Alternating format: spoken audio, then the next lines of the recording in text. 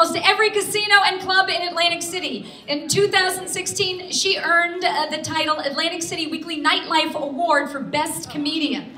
All right, she opened for the Reverend Bob Levy, Johnny Sanchez, and from Mad TV, and the Ladies of Laughter winner, Dina Blizzard. So let's let her hear it, Michelle Tomko.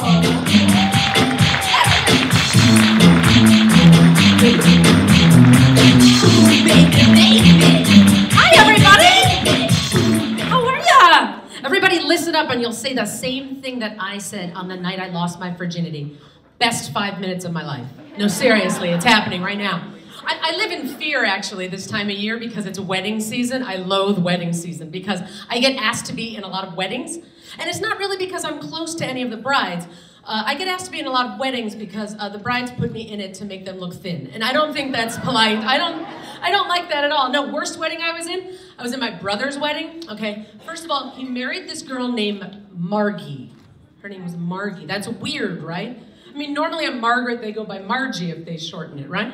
I don't know if this is a nickname that she picked up in gym class or like where she would have got this name. But anyway, the outfits that Margie put us in were just criminal. Okay, first of all, the bottom of the dress was yards and yards and yards of this white netting stuff. It's called tulle, okay? That's easy to remember because you look like a tool when you wear it, okay? So white on the bottom, and on the top we had black velvet 3/4 princess sleeves, yes. Okay, so you have to picture this. First of all, I was the smallest person in the bridal party, okay?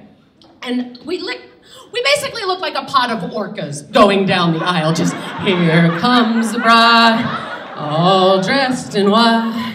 Like everyone knew we looked ridiculous. I mean, even if we had any shape left to us at all, she made us wear white tights and black patent leather shoes. It's crazy. I mean, the minister actually had a silver pail of fish that he threw to us when we got to the altar there. Everyone knew we looked ridiculous, except my mom, who had the cardboard camera following me down the aisle going, so pretty, so pretty. I hate weddings, though. I hate clothes in general. Like, do I look okay? I don't never know what to wear to these things. Like, the sizes have gotten so weird. Do you remember when it used to just be small, medium, and large? Boom. Like, there's all these weird sizes now. I went shopping the other day. I pull out a pair of pants. It says size 16 petite.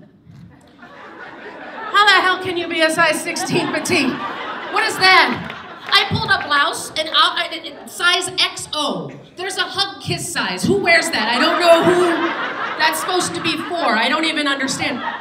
Like, the men are laughing too, but don't laugh because no one's ever walked into a big and tall because they were tall. I just want to tell all the men here now. Okay, nobody's done that, no.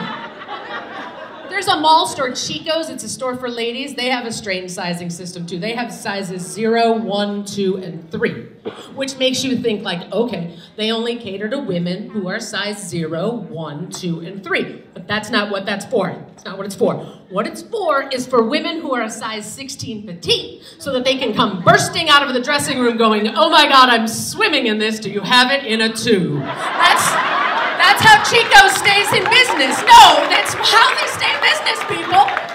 Serious.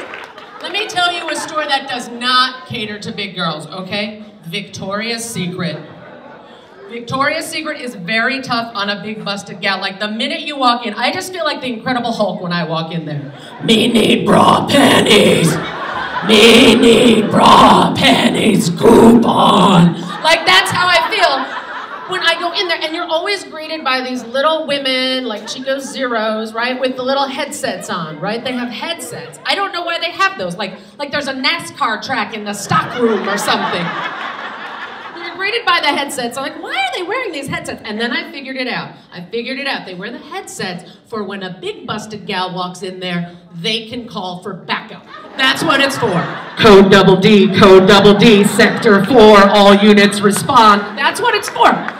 No, I know this is true because of how they store the bras. They store the bras in the back in what I like to call the Bureau of Shame, okay? They put the bras in these beautiful bureaus at the back wall of the store in descending size order, okay? So the first customer comes in, hi, welcome to Victoria's Secret. I'm a 34A. They pull out the top drawer. They snap out a little pink satin number with a Swarovski crystal in the middle, a little bow. Off she scampers. Second customer comes in, maybe she's a 36B, snap out a little calico number, bow in the center, Swarovski crystal. My drawer is one of those Sterilite containers that you keep in the garage with like the racquetball rackets and the cleats.